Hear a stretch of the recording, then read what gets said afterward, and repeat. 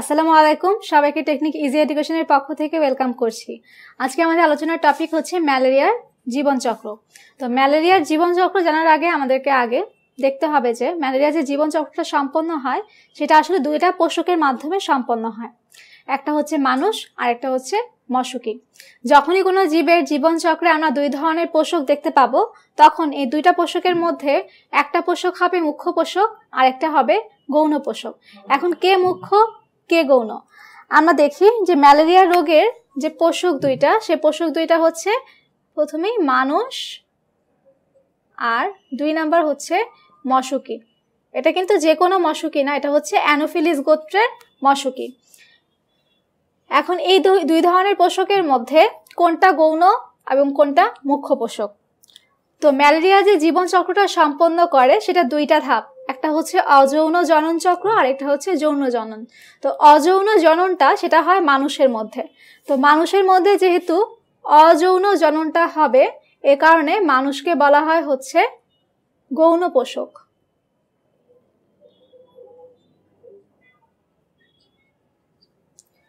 আর মশকের মধ্যে হবে হচ্ছে যৌন জনন, এ কারণে মশকি হচ্ছে মুখ্য পোষক। এটা হচ্ছে তত্ত্বীয় ধারণা, মানে এটা হচ্ছে নর্মালি এভাবেই ক্লাসিফিকেশন হওয়া উচিত। কিন্তু অর্থনৈতিক দিক বা অর্থনৈতিক ক্ষতির কথা যদি আমি চিন্তা করি, তাহলে কিন্তু এই পোষক দুটো উল্টে যাবে। কারণ অর্থনীতিতে বা আমাদের পরিবেশে মানুষের চেয়ে কিন্তু মশার মূল্য বেশি না, মানুষের মূল্য বেশি। তাহলে মানুষের যদি ক্ষতি হয় তাহলে অর্থনৈতিক ক্ষতিটা বেশি হবে। এই কারণে অর্থনৈতিক ক্ষতির কথা চিন্তা করলে মানুষ হয়ে যাবে মুখ্য পোষক আর মশকি হয়ে যাবে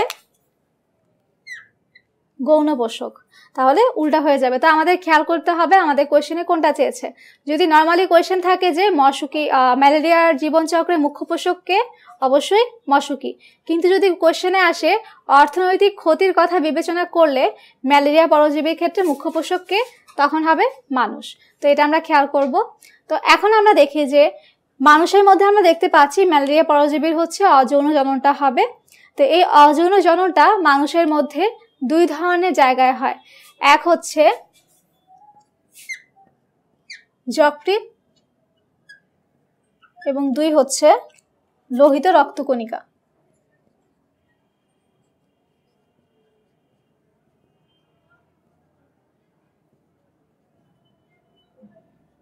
তাহলে মানুষের দেহে যকৃত এবং লোহিত রক্তকণিকাতে অ্যাটাক করবে হচ্ছে ম্যালেরিয়া পরজীবী বা জীবাণুটা, প্লাজমোডিয়াম গণের সে জীবাণুটা। এখন আমরা দেখতেই পাচ্ছি লোহিত রক্তকণিকা কিন্তু ম্যালেরিয়া জ্বরের কারণে অ্যাটাক হয়। এই কারণে কিন্তু ম্যালেরিয়া রোগীর রক্তশূন্যতা দেখা যায়, অনেক বেশি লোহিত রক্তকণিকা কিন্তু ধ্বংসপ্রাপ্ত হয় এই পরজীবীর অ্যাটাকের জন্য। এবং ওই ধরনের সিমটমস দেখে আমরা কিন্তু ম্যালেরিয়া রোগীকে আইডেন্টিফাই করতে পারি, যেগুলো আমরা আরও সামনে আলোচনায় দেখব। তাহলে আমরা খেয়াল করি যে যকৃতে হচ্ছে একটা অংশ হয় অযৌন জননের এবং লোহিত রক্তকণিকায় আরেকটা অংশ হয়। যকৃতে যে অংশটা হয় তাকে বলে হচ্ছে হেপাটিক সাইজোগনি। যকৃতের মধ্যে এই ম্যালেরিয়া পরজীবীর অযৌন জননের যে অংশটুকু হবে তার নাম হচ্ছে হেপাটিক সাইজোগনি। আমরা জানি যকৃতকে বলা হয়, যকৃত সংক্রান্ত সবকিছু হেপাটো দিয়ে আছে, যেমন যকৃতের কোষকে হেপাটোসাইট বলে। তারপর হচ্ছে যকৃত সম্পর্কে বিদ্যা হচ্ছে হেপাটোলজি। এরকম যকৃতের অ্যাটাক হবে এবং যকৃতের মাধ্যমে যে জীবনচক্রটা হবে সেটাকে নাম দেওয়া হয়েছে হেপাটিক সাইজোগনি।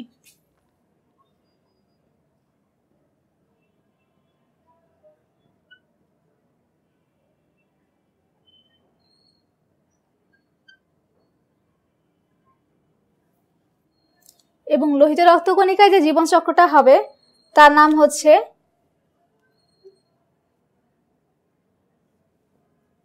এরিথ্রোসাইটিক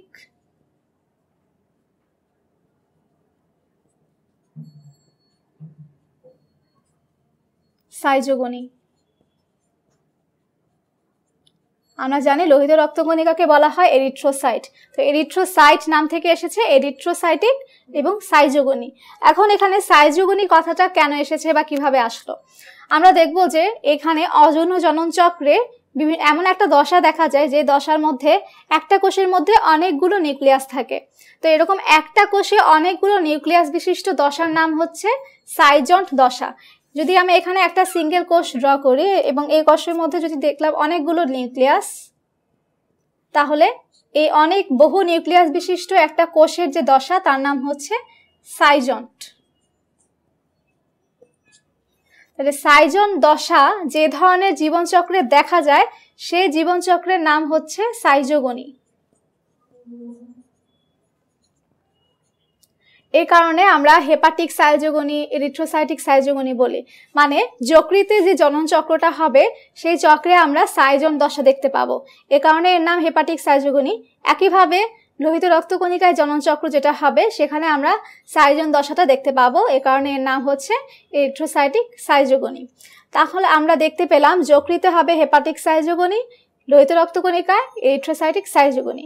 যকৃতের এই হেপাটিক সাইজোগনিকেও দুইটা ভাগে ভাগ করা হয়, একটা হচ্ছে প্রি এরিথ্রোসাইটিক সাইজোগনি আর একটা হচ্ছে এক্সো এরিথ্রোসাইটিক সাইজোগনি। তাহলে আমরা লিখি এখানে,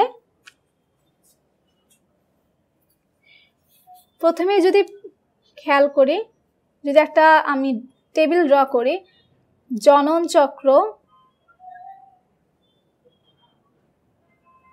এটা কোনটা হবে? অযৌন।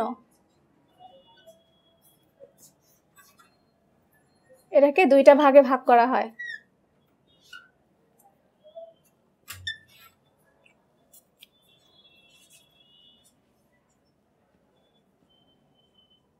হেপাটিক আর হচ্ছে এরিথ্রোসাইটিক।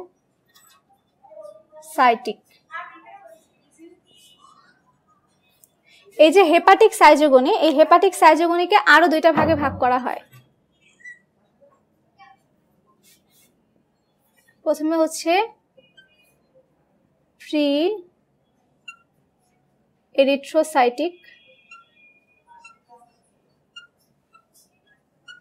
সাইজোগনি, আরেকটা হচ্ছে এক্সো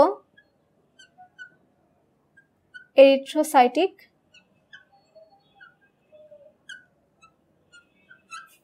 সাইজোগনি।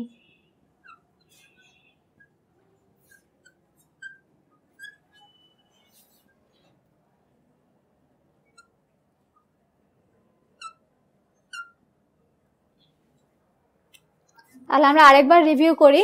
মশকির টোটাল জীবনচক্রটা দুই ধরনের পোষকে হবে, মানুষ এবং মশকি। ম্যালেরিয়া পরজীবীর টোটাল জীবনচক্রটা হবে মানুষ এবং মশকির মধ্যে। এর মধ্যে মানুষের মধ্যে হবে অযৌন জনন এবং মশকির মধ্যে হবে যৌন জনন। মানুষের মধ্যে যে অযৌন জনন চক্রটা হয় সেটাকে দুইটা ভাগে ভাগ করা হয়, hepatic schizogony, erythrocytic schizogony. Hepatic সাইজোগনিকে আবার দুইটা ভাগে ভাগ করা হয়েছে, প্রি এরিথ্রোসাইটিক সাইজোগনি এবং এক্সো এরিথ্রোসাইটিক সাইজোগনি। তো আজকে এই ছিল আমাদের সম্পূর্ণ ম্যালেরিয়া জীবনচক্র সম্পর্কে আলোচনা। এটা একদমই শর্টকাট একটা আলোচনা। পরবর্তী এপিসোডে আমরা এই চক্রগুলোর ডিটেলস আলোচনা করব। সবাইকে পরবর্তী এপিসোড দেখার আমন্ত্রণ জানিয়ে এখানেই শেষ করছি।